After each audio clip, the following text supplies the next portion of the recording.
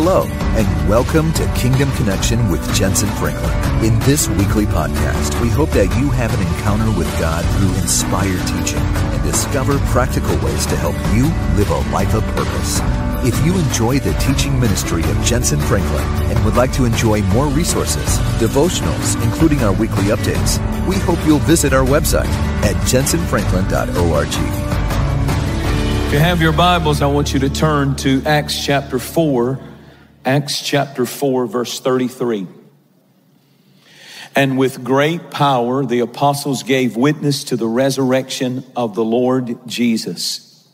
Here it is. And great grace was upon them all. I want you all to read that last sentence of that. And great grace was upon them all.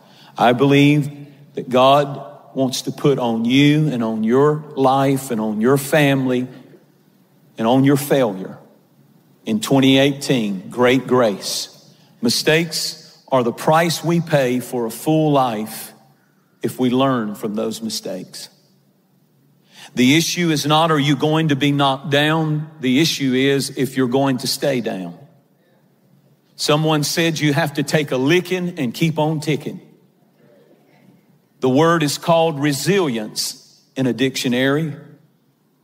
Mistakes are the catalyst to the miraculous if you will put them in God's hands.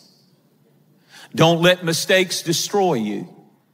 Heaven wants to make you. Hell wants to maim you. And both want to use your mistakes to do it. The adversity wants to mock and maim you for the rest of your life for the mistakes that you have made, and you have made them. But God can transform you through your mistakes to be what He wants you to be. Mistakes should not maim us the rest of our life. Mistakes can become prison houses that hold you hostage. The enemy would love for all of us who have made mistakes to live and be held hostage in a prison, mentally, emotionally, spiritually, by the mistakes that we have made. Mistakes can become informative. Mistakes can become revelatory. Adam's mistake brought a revelation about God that Adam never would have known without his mistake. Because if he looked at the only being that had made a mistake in the universe before Adam showed up was Lucifer, and God never gave him another chance. But when Adam and Eve fell, God said, I'm going to show you a side of me that you wouldn't have seen without your mistake. I'm a God of mercy. Great grace only comes after great mistakes.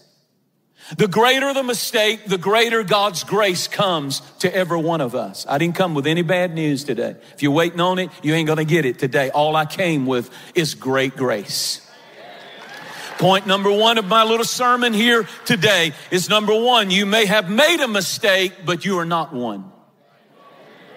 You got to let that sink down into your soul when the enemy's beating your brains out, telling you're trash, you're stupid, you're nothing. How could you be so dumb? How could you mess your life up so bad? You may have made a mistake, but you are not one.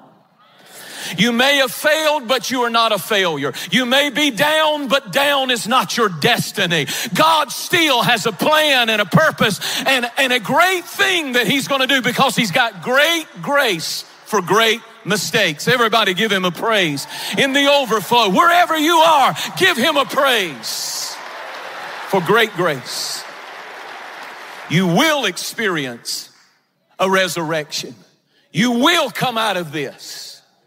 Mistakes can open a doorway of discovery, a portal of possibility that you would never discover had you not gone through the mistake. I'm not advocating go out and make mistakes so you can find out more about God's grace. I'm just telling you what the devil means to destroy you with and imprison you with and defeat you with and humiliate you with. God says, I can put great grace on your great mistakes. And they become a doorway of possibility, a portal, an opening to discovery. Your mistakes are not final. Your failure is not final. That's why Nahum said, rejoice not over me, O my enemies. You'll see me mess up, but don't you start throwing a party and start rejoicing over me, O my enemies. For when I fall, I will rise again. Though I sit in darkness, it's not forever.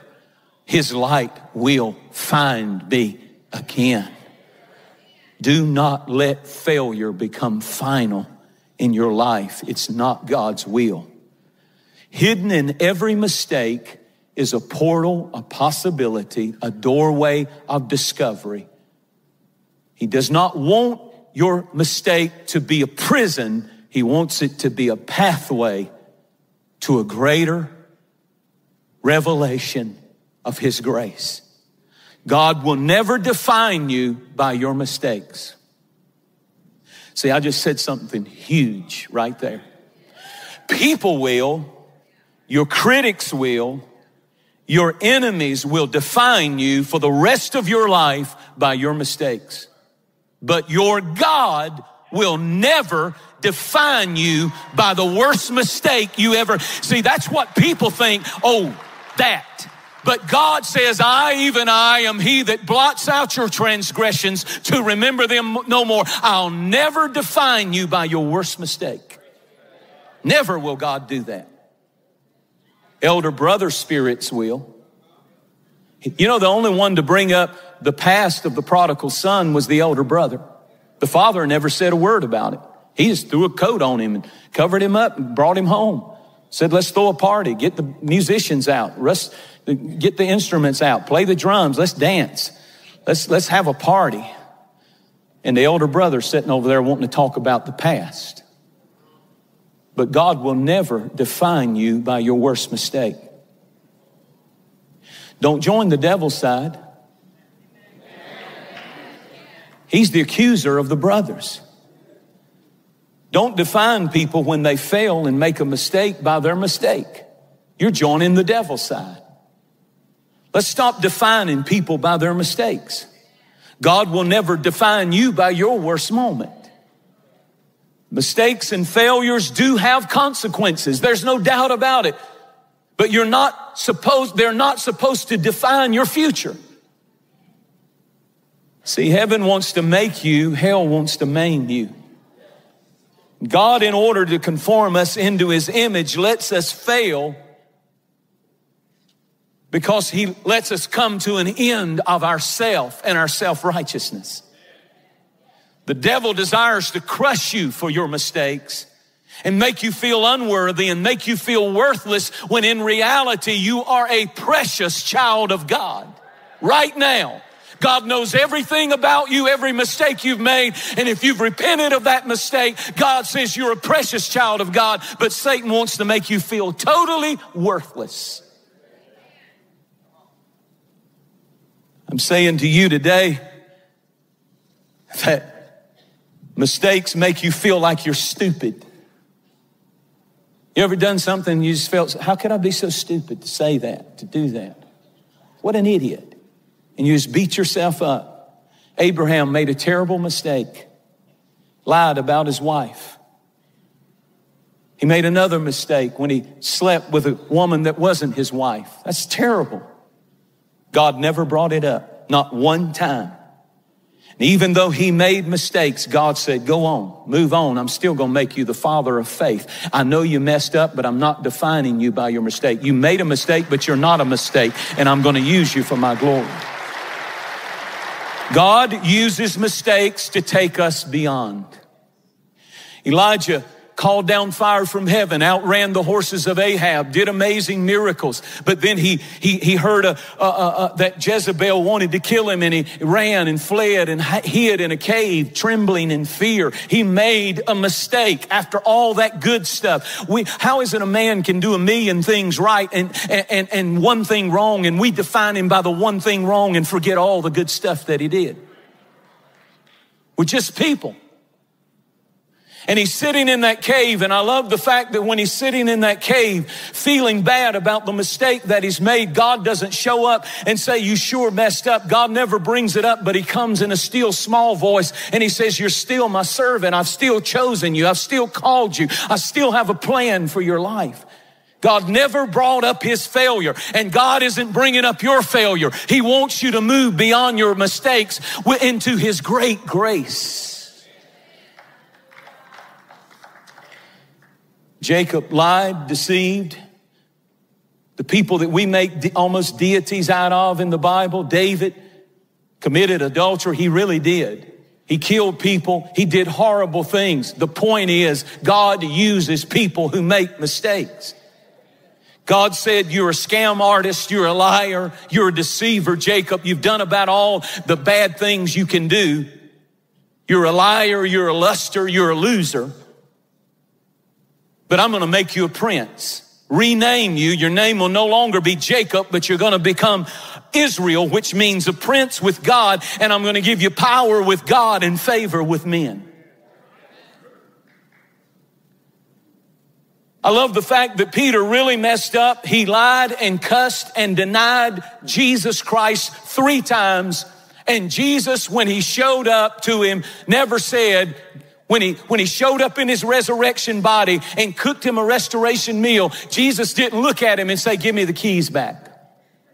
You know, I give you, Peter, the keys to the kingdom. Well, just because you've messed up and made a mistake, Jesus never said, give me the keys back.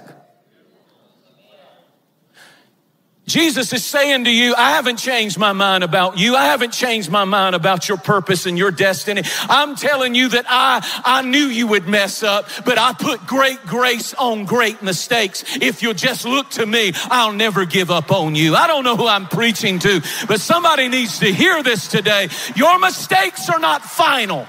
Somebody give the Lord a shout of praise if you believe it. God will use you anyway. Turn to your neighbor and say, don't let your mistakes hold you hostage. No, you weren't perfect. No, you haven't done everything right. No, yes, you could have done something better. If you don't watch it, those mistakes will hold you hostage, and you can't even praise the Lord. You're under such condemnation that God's not putting on you. The devil's putting it on you.